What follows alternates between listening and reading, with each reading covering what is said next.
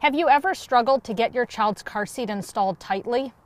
Did you know that the answer might be as simple as where you're pulling the belt? Let me show you what I call the inside-outside trick. I've installed this car seat with latch. So if you look here, I've secured my latch belt and I have this tail that I need to pull tight. I'm going to try to pull the tail what I'm going to call outside the seat right now.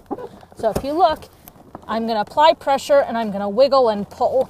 But no matter how hard I pull, when I check, the seat is still loose. Here's the inside trick.